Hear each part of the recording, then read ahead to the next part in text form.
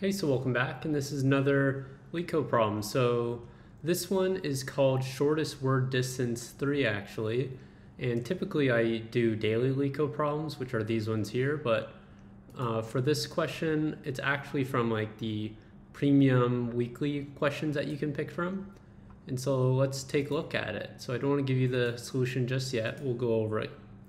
But skip to the ending if you don't want to hear any of this. So basically what you're given is a word dictionary, but it's not really a dictionary, it's just an array of words. And you're also given word 1 and word 2. And all that you want to do is, given these two words, you want to find the shortest distance to link them together, or the shortest distance apart they are. And so in this case, you can see that there's two words that match the first one, makes, and then one word, coding, that matches that word inside this words dictionary. And so the shortest path isn't from coding to this makes, but it's actually these two here because they're one distance apart, and so you'd return 1 in that case.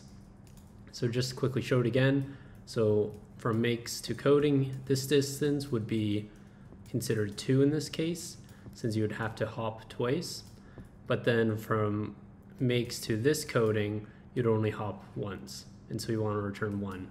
And then and this is the catch here, is that okay, not only can you have multiple instances of each word, but you can also have just trying to match makes twice.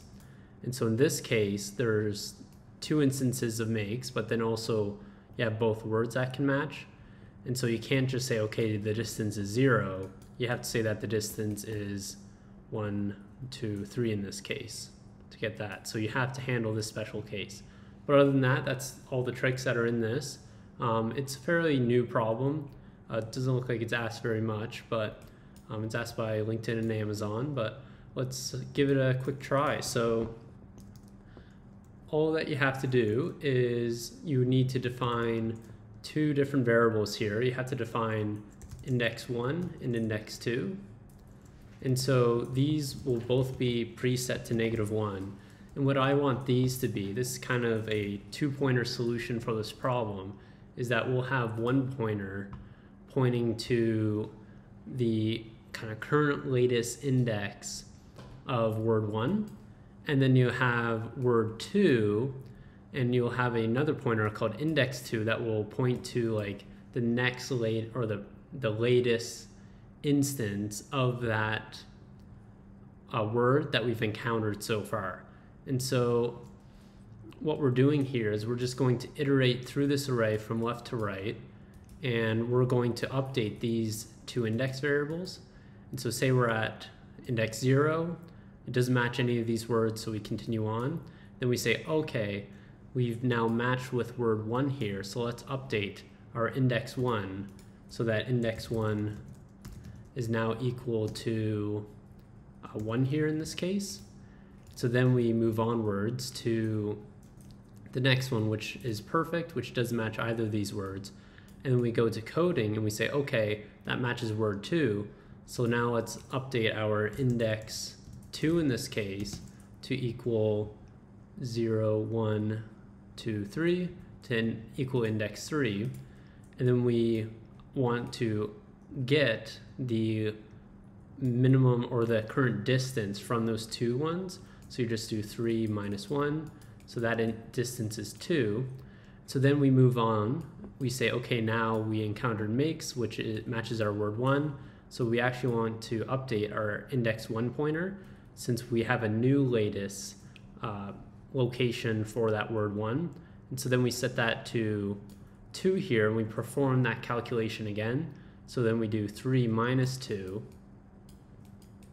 which is then just 1. And so you want to take like the minimum of these 2 different distances, which is therefore 1. Okay, so that's a simple case, and once again that explains why we have index 1 and 2. And so then what if we're dealing with cases where we just have makes? So for that, it's a special case where you say, okay, we'll still declare this index 2, but we're never going to use it. And so we're going to say, okay, say we encounter makes here, so we set index 1 equal to the index 1, since that's index location 1. And then as we're iterating along, and then we say, okay, we just encountered makes again, because these two words match, we're going to enter a special case where all we do is we subtract the distance from this current one to with index 1. And so we just say, okay, 0, 1, 2, 3, 4. So then we just say, okay, 4 minus the last previously seen index of this word, which is in index 1, we get 3. Okay, and so this would then be updated to then, okay, this is at location 4 here. And so say if we find makes, later on in this array, say we found it at index like 7, we found another instance of makes, then we would just say, okay, 7 minus 4 is 3, right? And so you just continue only using index 1. It might make more sense once we show you the code. So let's go ahead and implement this. We're going to want to return like the minimum distance, which will initially set to infinity, which is, you can just do it this way, so you don't have to import any library. And this is just because at first we want to just set it to infinity so that it gets shrunken down, and we know with these constraints we are certain that these two words are going to be in the dictionary, so we're never going to return infinity. And then from here we just want to iterate through every word in our words dictionary, and we want to get the index as well, which in Python you just do enumerate, which gets us the current word and the current index. So enumerate words dictionary. And then from here we just want to say, okay, if our word is equal to word 1, we want to handle processing for that case. And so we want to say, okay, if we've seen our other word before, so this is handling, okay, if we've seen word 1, then we only want to calculate the distance if we've seen word 2 before. And so we know that we've seen it before if it doesn't equal -1, because initially it's preset to -1, but once we see it, that will be updated. And so then we go in this case and we calculate the new min distance, which will equal to the minimum of itself, and this new distance that we're calculating, which is the distance between the distance between the current index minus index at 1. Or no, sorry, minus the index at 2. And this isn't word 2, we want to say index 2. There. So if we've seen word 2 before, then we would have updated this index.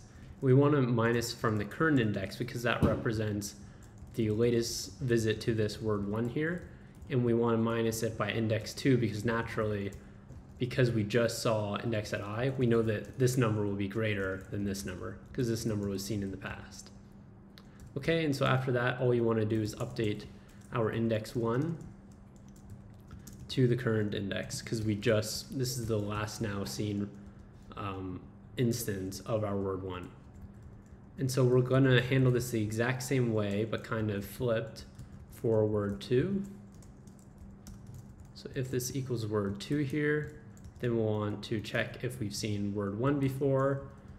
We're going to want to update the previously seen index for this word 2 at the end of this, and then we just want to subtract it from the last seen for index 1. And so the final case here is that special case of, okay, what if these word 1, word 2 are the same?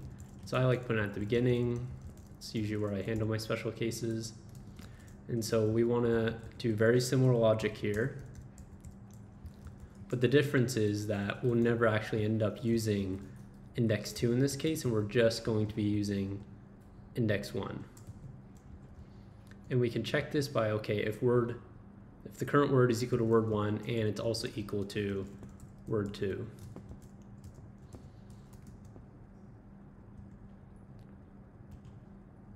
Okay, that looks good. Let's try running that. Accepted.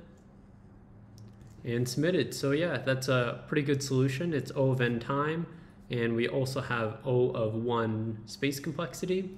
So it's O of n because you just traverse the array itself. We only do it one time.